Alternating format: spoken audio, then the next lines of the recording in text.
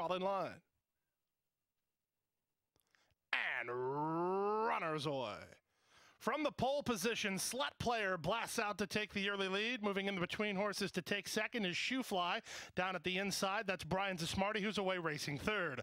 From the top shelf, here's Timo Dreams On, and on the far outside goes Katie's Choice in the run to the far turn. A stretch of 3 now to Prince Huggins, then Intrepidore. He's situated about 7 lengths off the lead.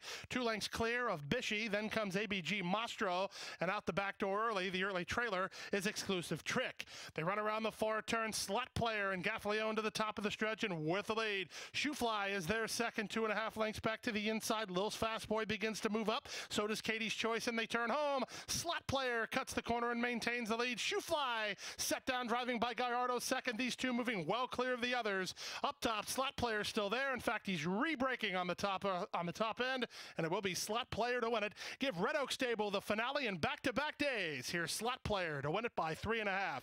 Shoe Fly second, and Intrepidore rolled home to get third ahead of Prince Huggins. It's a photo for fifth involving Lil's Fast Boy and ABG Mastro. 59 flat the running time.